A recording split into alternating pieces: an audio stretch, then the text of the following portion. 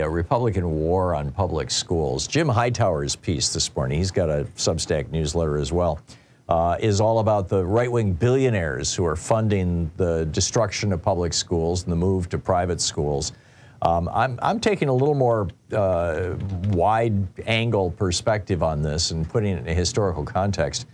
I was 6 years old when Sputnik went up in 1957. And it was the first satellite in space. And I remember my dad taking me out in the backyard, and we tracked this little dot of light moving across the sky. That was Sputnik.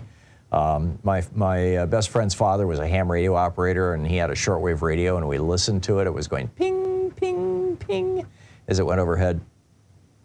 This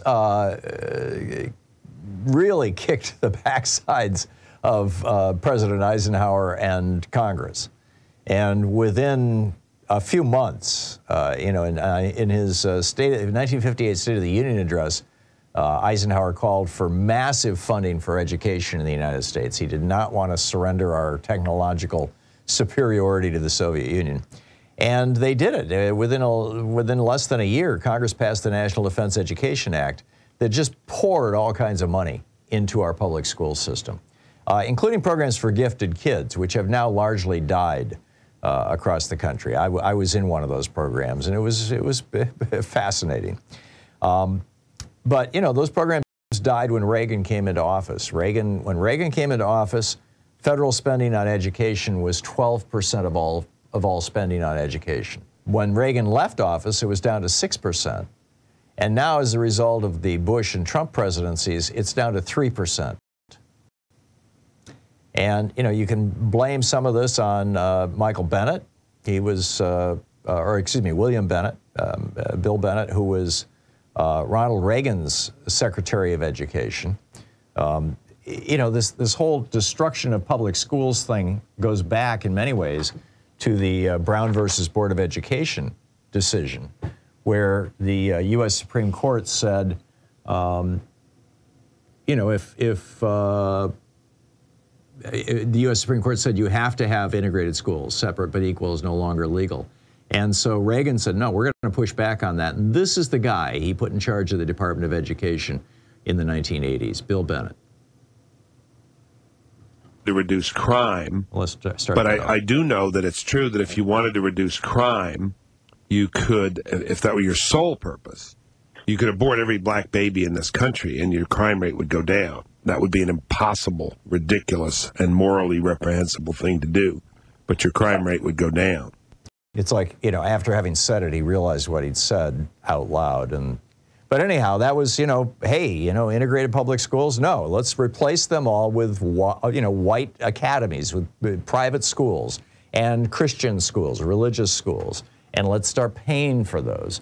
Reagan had brought Jerry Falwell into the White House and Bill Bennett, obviously, who you just heard from. He wanted to amend the Constitution to allow mandatory school prayer. He unsuccessfully proposed a national voucher system based on tax credits so the parents could send their kids to religious schools, like Jerry Falwell's. The core Republican positions on education ever since the Reagan presidency have been, number one, let white students attend schools that are islands of white privilege where they don't have to confront the true racial history of America, number one. Number two, use public money to support private, for-profit, and religious schools that can accomplish this and can cycle some of that money back to Republican politicians. Keep in mind, this is a $700 billion a year industry. Number three, destroy the public schools teachers' unions. Number four, end the teaching of science, critical thinking, evolution, and sex education. And number five, bring fundamentalist Christianity into the classroom. These are the explicit, overt goals of the Republican Party. Marco Rubio, just a few months ago, said that our public school system is a cesspool of Marxist indoctrination. He said dangerous academic constructs like critical race theory and radical gender theory are being forced on elementary school children. We need to ensure no federal funding is ever used to promote these radical ideas in schools. Here's the deal. There is basically no more powerful urge that humans and pretty much every other animal have than to protect their young. I mean, you know, you attack a mother mouse who's got some babies, and she will surrender her life for her babies. This is an urge that is absolutely at the base of, you know, it's more fundamental and foundational than pretty much any others. I mean, it's right up there with hunger, and in fact, it beats hunger. And so if you're a politician looking for an issue to motivate voters, just tell them your kids are under attack. It's cynical, but it's extraordinarily effective. Mike Pompeo, you know, in an interview with Semaphore said, I tell a story often. I guess ask who's the most dangerous person in the world. Is it Chairman Kim? Is it Xi Jinping? The most dangerous person in the world is American Federation of Teachers President Randy Weingarten. It's not even close.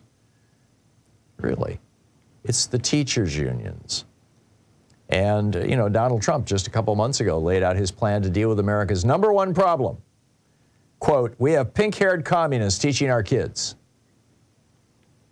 Seriously. And then he argued that the Constitution requires religious education and says, for this reason, my administration will aggressively pursue intentional violations of the Establishment Clause and the Free Exercise Clause of the Constitution. Why? Because Donald Trump said the Marxism being preached in our schools is also totally hostile to Judeo-Christian teachings, and in many ways it's resembling a new established religion. Right. Jonathan Chait, writing for New York Magazine, at every level of government, Republicans have begun to act on these beliefs. Over the past 3 years, legislators in 28 states have passed at least 71 bills controlling what teachers and students can say and do at school. A wave of library purges, subject matter restrictions, potential legal threats against educators has followed. I mean, there's a long history here. I mean, in 1844, there was a week of riots in Philadelphia that left 25 people dead and over 100 severely injured. 2 churches were burned down, along with about 2 city blocks of homes. This was a debate over whether there should be daily Bible reading in the schools. And actually, it wasn't even a debate about whether they should be reading the Bible. It was a debate about whether it should be a Catholic Bible or a Protestant Bible. Seriously. That was what the riots were. The Scopes monkey trial in 1925, it didn't provoke riots, but, you know, it laid down a marker. You may not teach evolution. And then Tennessee, Mississippi, and Arkansas all passed laws saying it was illegal to teach evolution. Glenn Youngkin in Virginia rode school choice, in quotes, or parental rights, actually was the phrase that he was using, to the governorship in a swing state. And, you know, this is destroying public schools is a big deal for Republicans. And now you've got, you know, billionaires funding this effort, and you've got these right-wing groups all around the country that are trying to take over local school boards. David Pepper had a great post on his Pepperspectives Substack newsletter about how to spot them. Basically what it boiled down to for him was, you know, you look at the names that are running for school board, and then you look at the endorsement list for Moms for Liberty. Although there are other groups that are also, you know, aggressively trying to place their people on school boards, you know, with what some would characterize as basically anti-public education platforms.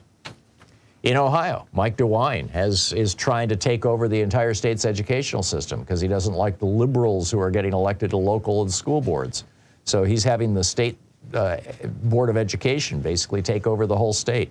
Now, there's a restraining order against him, but he says he's going to do it anyway. I mean, after all, he's a Republican in Ohio. He figures he can do anything he wants. I mean, this is how bad it's gotten.